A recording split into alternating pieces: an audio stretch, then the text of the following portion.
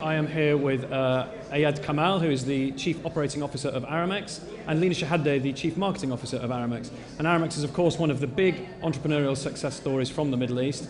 And they are a company that is dedicated to spreading entrepreneurship across the region, both inside the organization and working with the communities. First of all, I'd like to ask Iyad, can you just tell us a little bit about the internal promotion of entrepreneurship within the organization and how entrepreneurship is important to the company going forward to boost innovation, keep producing new ideas and services? Right. So it's very important, no doubt.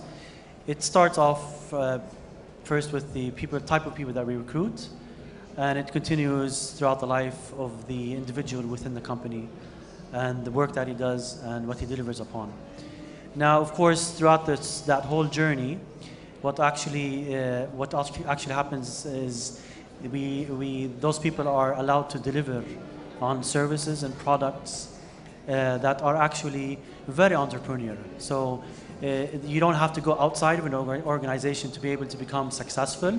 You can remain within the organization, and you can do a lot of things that entrepreneurs do outside, but actually deliver on them within the company itself, either in the products and services and ideas that come out from those individuals, or in the delivery of the solutions that are offered to our clients and the way we interact with those clients. And you are actually an example of that yourself, aren't you, with some of the products and services that you've helped shape and deliver? I've throughout this is probably my 19th year in Aramex, so there's a lot of products and services that I helped out in establishing, and some of them were majority of the products, or a lot of the products that you see out there, is basically based on the demand and the requirements of our customers.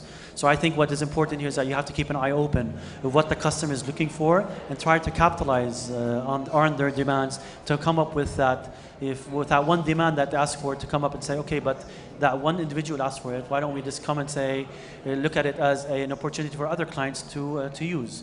Shopmanship is an example, for example, where we started off with one account, and now it's a main product within Aramex today.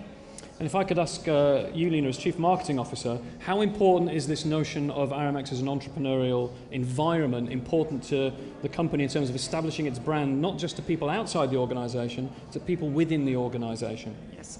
Now, talking about entrepreneurship, I think one of the main things that Aramex did is that the company is designed, by design, the structure of the company is built or developed in a way where it enables entrepreneurship in terms of empowering our employees and our frontliners, in terms of giving them the space to innovate and to have that sense of accountability and ownership, where each and every employee is a brand ambassador on his own. Each and every employee reflects the brand and is a personification of what the brand is all about, from the culture to the mindset to the approach. So that's definitely extremely important. The more ownership you give to your employees, the more they believe in the brand and the more they reflect the brand, not only during the working hours, but during their lives and during their days. And you have a very, very decentralized management structure, don't you? Kind of a federalized structure, if you like. Definitely. The decentralized structure, in my opinion, is paramount. It's one of the key issues that led to the success of Aramex as an entrepreneurial business until today. Station managers, stations are profit centers. They're not only accountable for delivering financial results, but also for reflecting, again, the values of the company and the approach of the company.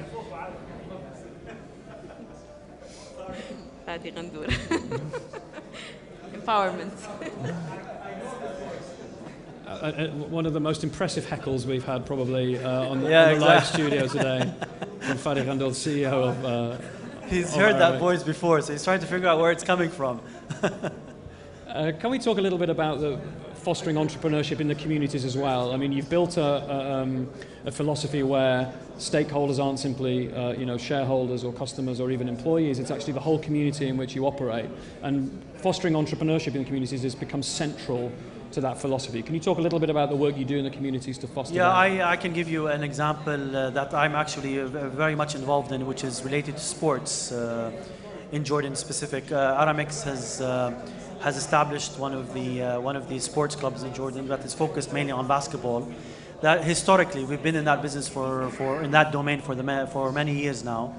And basically what we look at is making sure that we can go out to the community, okay, for people and small youngsters starting from 4 or 5 years old up to national team players.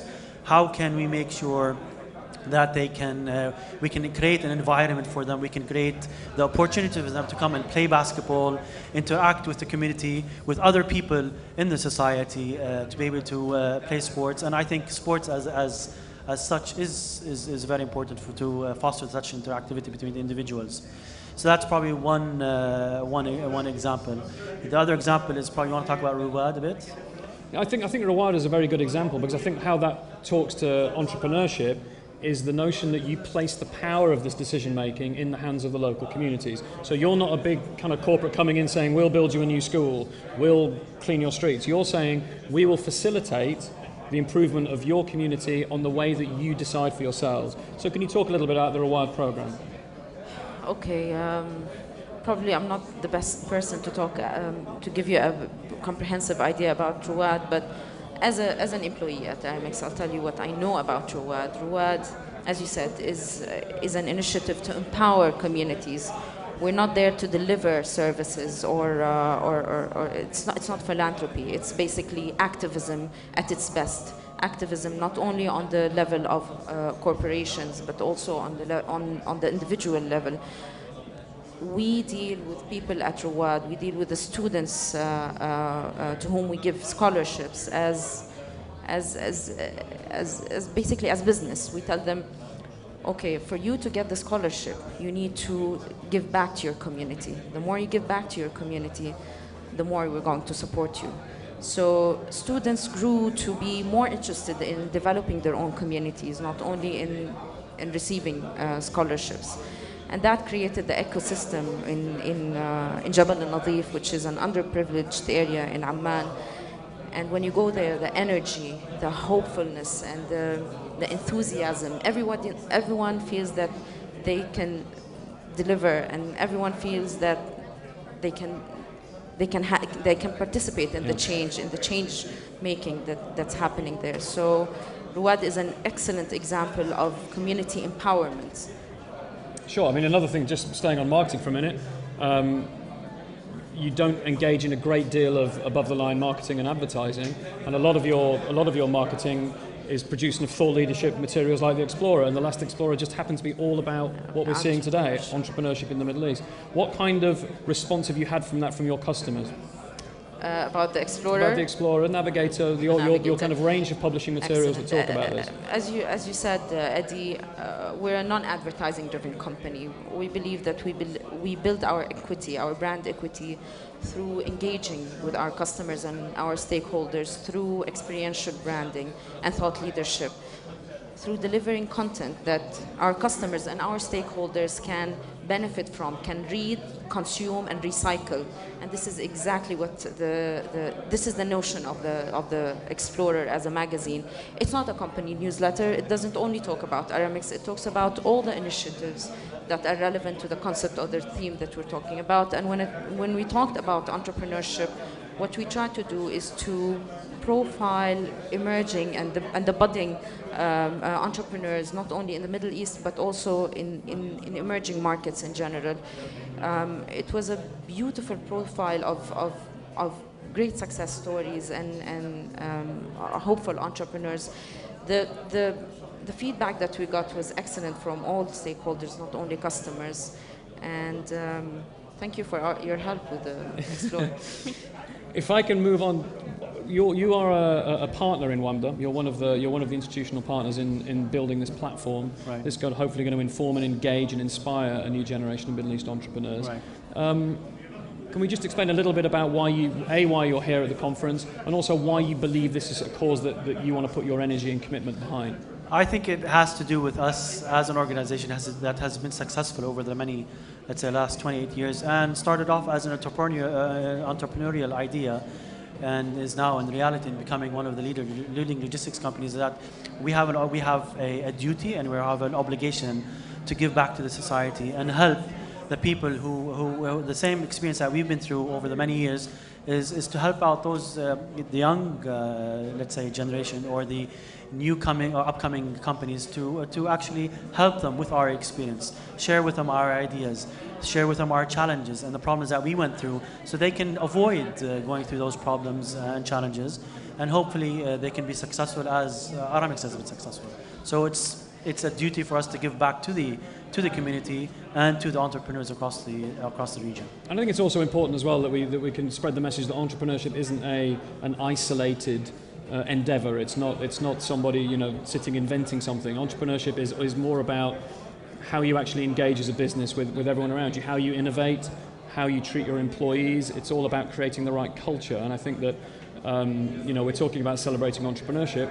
It's not about individuals. That Aramex is an example of how corporations, large corporations, multinational corporations, can continually engage in entrepreneurial activity. I agree, and I think you mentioned the word culture. I think one of the main reasons why we have been successful as a company is that we have a very unique culture that encourages risk-taking, decision-making is left at the front line, and encourages people to interact and brainstorm and come up with ideas. And you can come up with an idea. It might be a good idea, but try it out. It might be successful. It might be successful. But at least you have tried it out and moved on. So I think the culture itself and the environment within the company encourages people to be creative and going out and soliciting new concepts and ideas. Okay, and as finally a question for you. Obviously, you're here for the whole 2 days. We've almost at the end of day one, which has been an incredibly energized and remarkable day, really, in many senses. This is really kind of a landmark achievement. From a marketing perspective, what has it meant to you to see this kind of energy, and how does that tie in with what Aramex stands for as an organization? First of all, from a marketing perspective, of course, as you can see, you don't see any branding for Aramex. You don't see Aramex logo. Barely you can see it somewhere. Yes, there's one. I was going to say that's the wrong place. Yes. That's for shipping. That's for shipping. Word of mouth and the audience believing that a company like Aramex really believes and truly believes in entrepreneurship and supporting entrepreneurs. This is real. This is authentic. It goes way beyond PR and it's what you do. It's just simply what you do. It's not an extraneous part of your business. Stemming from the fact that we started as an entrepreneurial initiative. So it's close to our heart, and we know that this is the way our communities and our economy can go forward. Anything you hope to learn in your days here? Anything you hope to learn or bring back to the organisation that you've seen that you think would be useful to you? Well, I think it's not only for me, but I think for every attendee here, this event signifies that there is an ecosystem that is being built for entrepreneurs.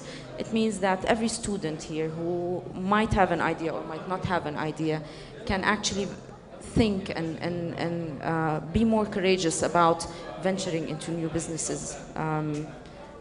The energy is excellent, as you said. It's amazing, and it's the right time. If you have an idea, it's the right time. You have the support system, and the ecosystem is being built right now. So it's the right time to capture the... It's the right time. Yes. That's a great way to wrap it up. Thank you very much indeed, both for your time. Lina Shehadeh, thank you very much indeed.